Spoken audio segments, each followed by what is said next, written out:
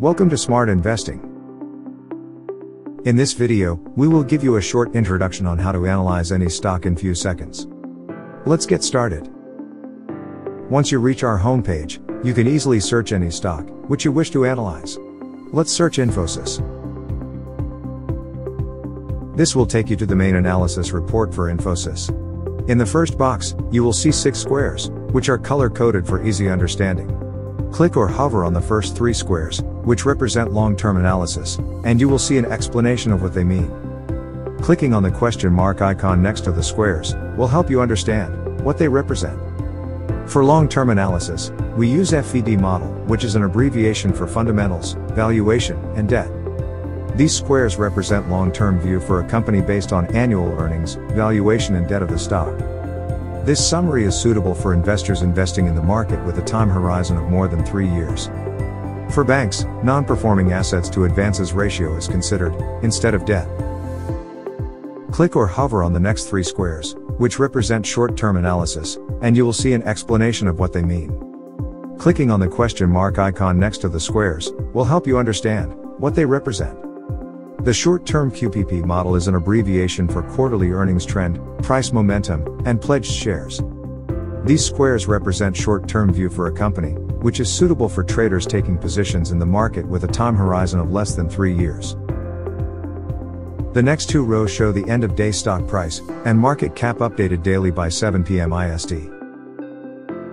The section on the right will show the stock returns over 1 week, 1 month, and 1 year, along with value of 10,000 rupees invested in stock versus Sensex over a period of last few years.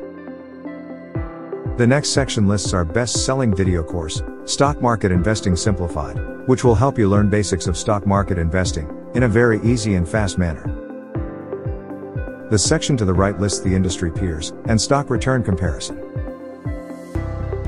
Once you scroll below, each of the 6 color-coded squares, which we saw earlier, are now explained in detail using beautiful charts and underlying scores. The first one is fundamentals, which gives you the score of the stock within industry, as well as overall.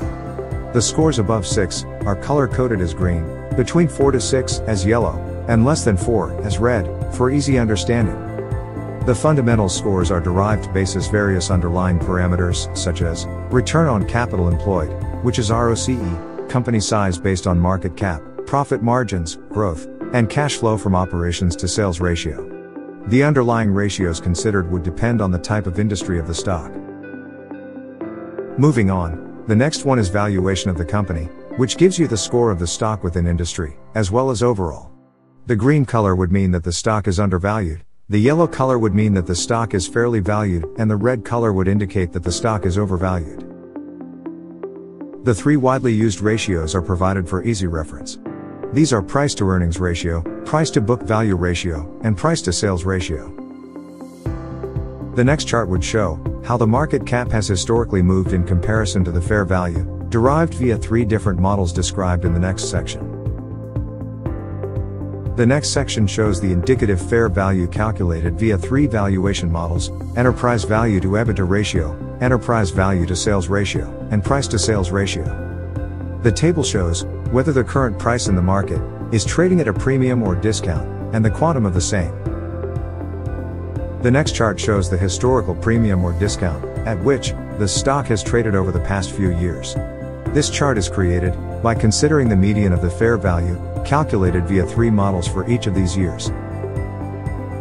The next section shows the price momentum of the stock over a duration of 1 month to 12 months. We have taken Sharpe ratio to calculate the same. The ratio above 2 would signify a good uptrend in the stock price for that duration.